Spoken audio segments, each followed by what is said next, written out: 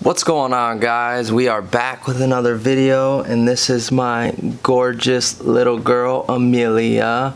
She doesn't want to say anything. She's a little shy, but I wanted to make a video with her in it just because I love her and she loves watching my YouTube videos. But anyways, in this video, I did a kid's mid bald fade, and I think it turned out really good. Now, I did say in the video that I'm not going to speed up the whole video because I went back and watched some of my videos and I felt like I was cheating you guys. So I wanted to make sure that you guys were getting the most out of every video that you can get. So I hope you guys enjoy it, and stay tuned, and let's roll the intro.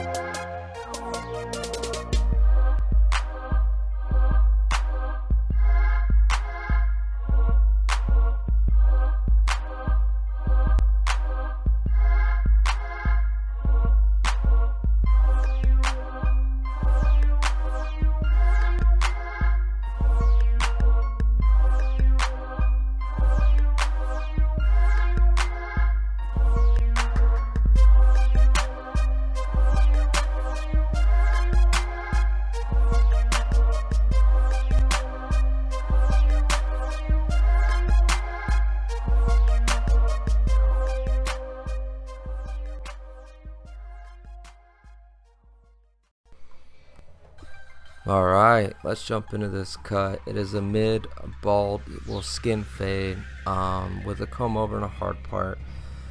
And always you want to set your first guideline in, and with this particular client I will arch it a little bit, and that's just because of his head shape. I feel it would be a great fit, and that's the great thing about being a barber, is it's not just about putting a good haircut on your client. You also have to look at your client's head shape, you know, look at his face structure, and make sure you are giving your client the best cut that fits him. So with that being said, I do arch this particular client, and when you do put in your bald line, you want to start on one side and work your way to the center of the back, and then jump to the next side and match each side up. And the reason being is if you just started on one side and went all the way around, you would have a crooked line. So and that's really just the best way to do it, and the best way to stay organized. So also in this video, I'm not gonna speed the whole thing up like I normally do. I went back and watched a couple of my videos, and I kind of felt like I was cheating you guys by speeding them up. I felt like if you're a newer barber, you can't get much out of that. It's just so quick, everything's happening so fast. So I want to make sure you guys are getting the most out of these videos.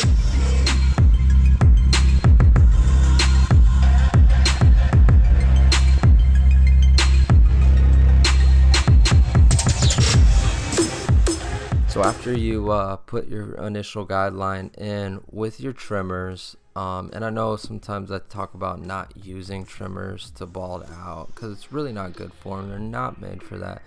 But for this particular instance, it was just faster for me to do it.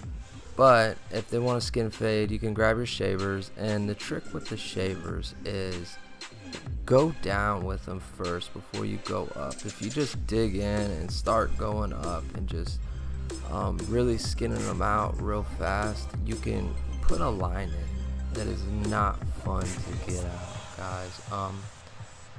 If you've done it, then you know what I'm talking about, but if you've never done it, this is a piece of advice that will save you so much time.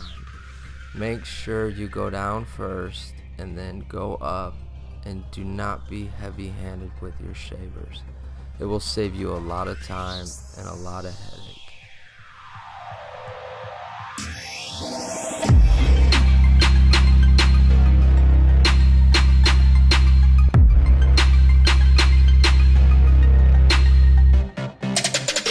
Alright, after you've got them skinned out, you want to take your clippers. Here I'm using my Wall Magic clips, and you want to have no guard, the lever all the way down. So you want to make sure that the cutting teeth, the smaller teeth of your blade, are the furthest away from the larger teeth, and you want to set a guideline in about a ½ inch above your bald line. And the reason I cut like this is it helps me to stay organized, and it also helps me to give a cleaner fade. After you're done doing that, then you want to take your one guard with the lever all the way down, again teeth furthest away from the larger teeth, the smaller teeth, and go up about another ½ inch to an inch depending on how much room you have. That's something you're gonna have to gauge. And then you see I close my lever with my one guard. Now what I'm doing is I'm just softening the line in between the lever open with no guard and the guideline I just put in. It's not going to take it all the way out, it's just going to soften it. Now after that, you want to grab your one guard, lever open. If you haven't realized it or caught on yet, you always want to start out with your lever open, and then go ahead and set another guideline in, and then once we get to this point, you can close your lever again and kill that line. Sometimes just the way the hair texture is grown, it might not knock it all the way out. You can jump back to your one guard open and soften that up. I have my two guard on now. It will be the last guard I use, and I'm just going to go ahead and clean up the rest of the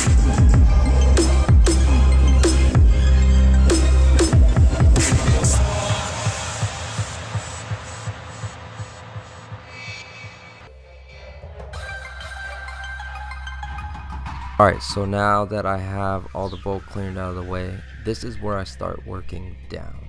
Now I'm going to get rid of all those guidelines and work down. I put my 1.5 guard back on, lever open, and I'm cleaning up in between that 2 guard line and just cleaning, you know, really just cleaning it up. Now you want to put your one guard open, and you want to take out the line that you had set in with your 1.5 guard.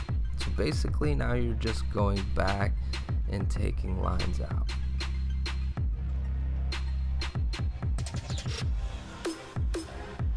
Alright, so I'm about to use my half guard, and this is going to take out that line in between the one and the lever open. This is where it really brings the fade totally together, and it's an awesome tool to use. So you just want to have your lever halfway open and use your corners and really flick out. And you can even play with the lever if you want. I mean, you could even see the line is, I mean, it just looks real clean, and once I take out that bottom line, it'll be real clean.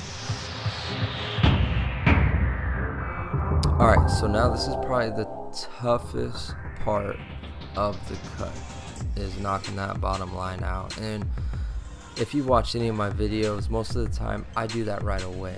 As soon as I set in that first guideline, I'm knocking that first guideline out because it's the toughest one, and you really want to get it right. It's really gonna show the difference between a really clean cut and just your average haircut. So use your corners, play with the lever. If you want, you start out with the lever halfway and go halfway up the guideline and then close it, you know, and just barely hit the bottom line. Basically, the only way to teach getting this line out is repetition. So everybody has their own ways of doing it, and I encourage you to jump in and start trying different ways, you know, watch people and really just practice. Also use your corners. That is a big thing.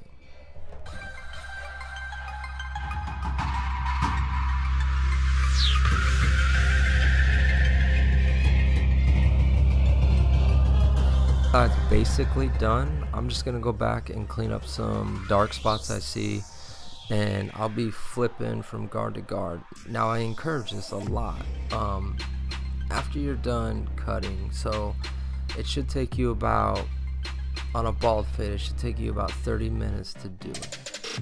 You should allow 40 minutes in the whole cut though, and I'll tell you what the last 10 minutes is for.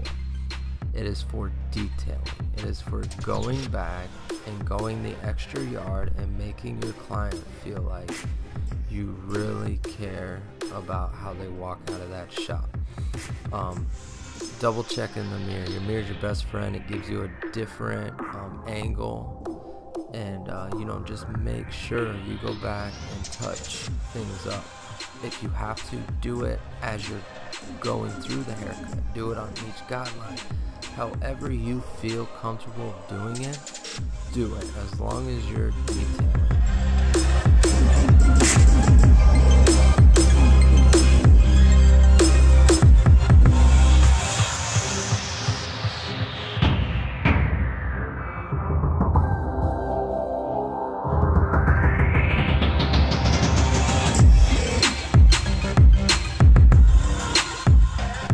Alright, so we're gonna start on the back now, and it's the same exact steps, so try to follow along, guys. Like I said, I'm not gonna speed it up. I will slow it down for a second just so you guys can see what I'm doing.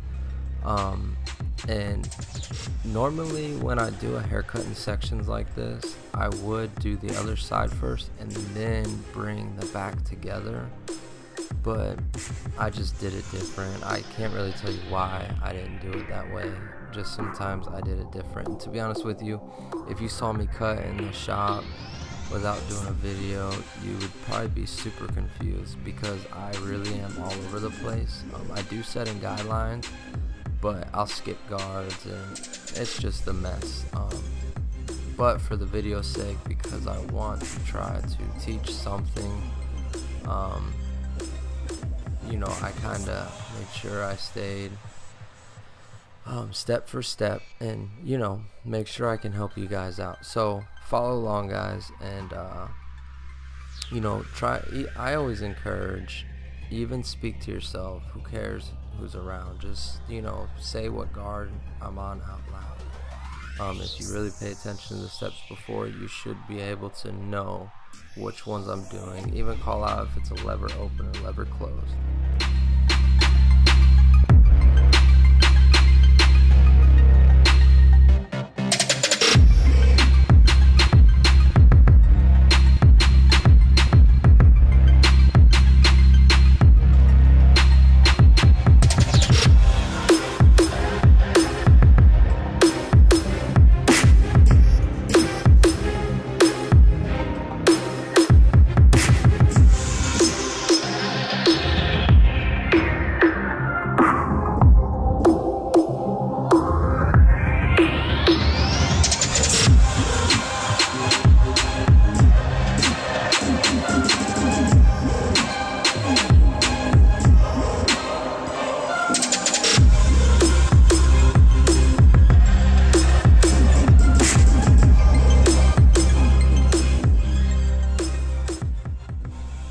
Alright, so now that we're done with the back, you want to go to the next side, and this side's going to be a little different because on the other side, you know, you have the hard part, and he likes the two to go all the way up to the part. He doesn't like a weight line, so this side you're going to have to blend into the longer hair, so that makes it a little trickier. So it's the same steps all the way up until you get to the 2 guard. And once you get to the 2 guard, we'll talk about that here in a minute and go into a little more detail with it. But you gotta make sure you be careful not to dig in. That's the biggest thing. So I'm gonna speed this part up because it's the same exact thing we watched on the other side. And then once we get to the 2 guard, we'll go in more detail with that.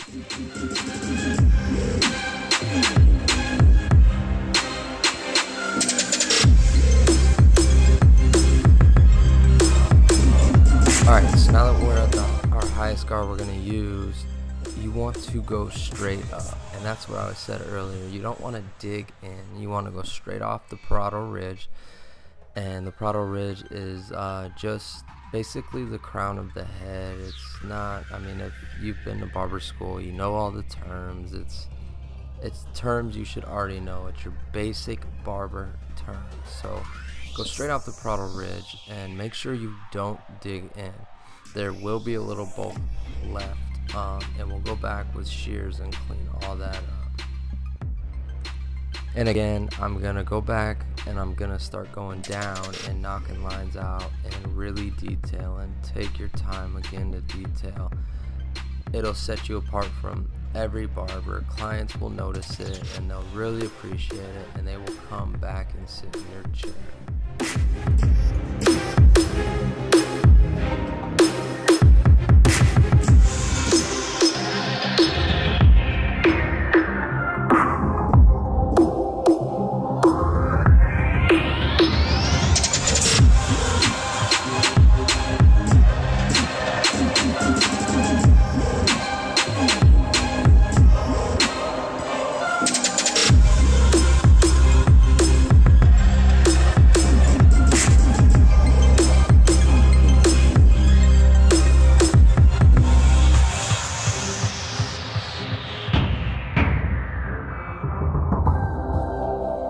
Alright, after we're done detailing, basically the fade is done. I think it looks pretty blurry. He's got great hair texture for the skin fade. Now we want to work on the long hair, and it's just your basic scissor cut. You want to saturate the hair, make sure you get it good and wet.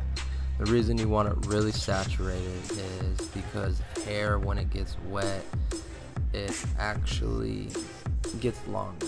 So you want to make sure everything is longer, and make sure that you don't have any dry pieces of the hair under there.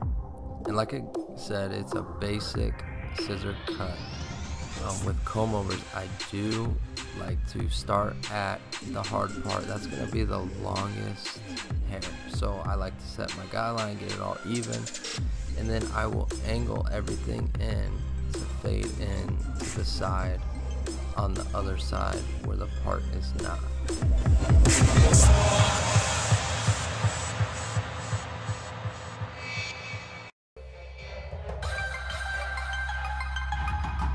Alright, we got to the parietal ridge. This is gonna help get rid of that bulk. You see how my fingers are straight up and down? You wanna take your fingers and you wanna cut straight up and down, and that's getting rid of most of that bulk. You will go back, and I like to do shear over comb. You can do clipper over comb. You could even take a higher guard like a 4 or a 3 and go straight up to clean it all up. I really enjoy shear over comb, and I force myself to do it just so I can get better at it. You know, and I encourage anyone, if there is a weak point in your skills, I suggest that you force yourself to do it every haircut, and I promise you will get better at it. So we're gonna start shear over comb. You want to brush down and then come up. Now you want to make sure that the bottom blade is staying still. It's tough to do. I'm still learning and I'm trying to get better at it, but that is going to make it so much cleaner. And you want to make sure you're cutting all the way through the hair. And what I mean by that is start cutting, start closing your shears, and don't stop until you have raised that comb all the way out of the hair. And that'll just give you a nice, easy, even cut.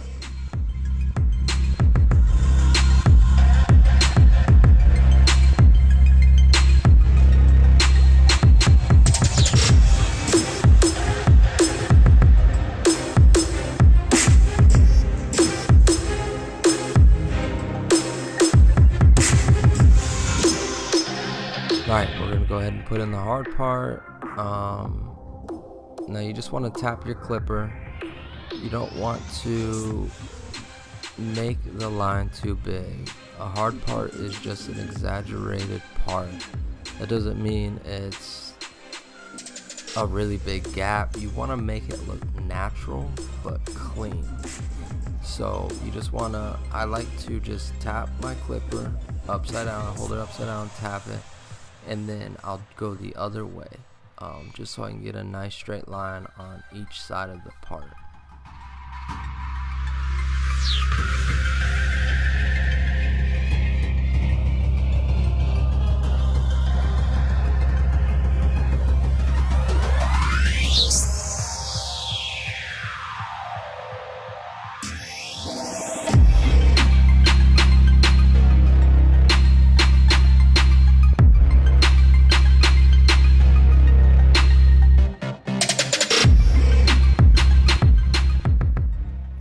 So now we're going to start the style, and yes, I use Suavecito. Shout out to Suavecito. I love their product. It smells great, it holds great, and it washes out easy. That's a big thing for me. I'm not a big fan on oil products. I like the water soluble products, and this is just a great product. I also really like Layrite. We sell both in the shop, and I use both. Just right now I'm kind of on a Suavecito kick. I have one of those giant jugs, and I love it. I use it on my clients, I use it on myself. I suggest it to anybody. It is a phenomenal product, so if you haven't used it, I suggest you give it a try. It holds hair great, and it gives you a great smell and a great style.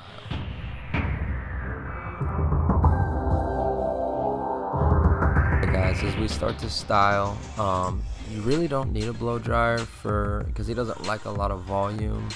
I just like a blow dryer because it kind of softens up the Suavecito. He likes kind of a wet look with it kind of laying down, not a whole lot of volume. So in this case, I'll comb everything to the side, and then I'll take the front and I'll flip it right up.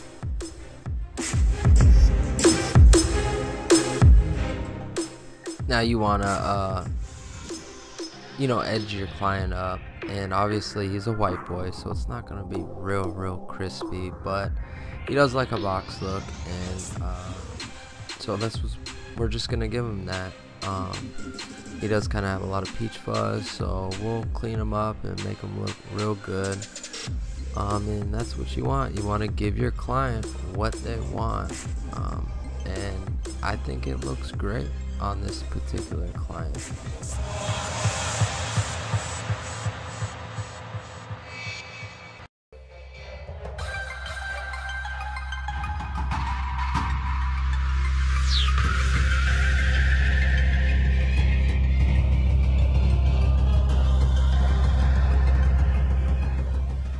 And then, like always, you always want to finish your client off with a straight razor. And that's why we really became a barber, was so we can use a straight razor and have the license to do it. And I'm telling you, the razor just sets the lineup off. It cleans up the hard part, and it just finishes the whole cut. So I suggest that you use the razor on every client. They're gonna love it. I hear so many times people come in and say how they wish more barbers use the razor, and how they specifically come to our shop because we do a razor.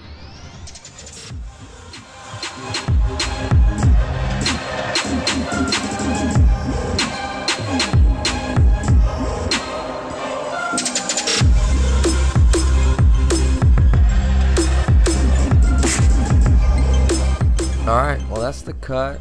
I hope you guys liked it. If you enjoyed this video and you want to see more, subscribe, like, and I'll definitely be putting out more content and trying to help younger barbers get better at this wonderful craft. So I appreciate it, guys, and stay tuned for the next video.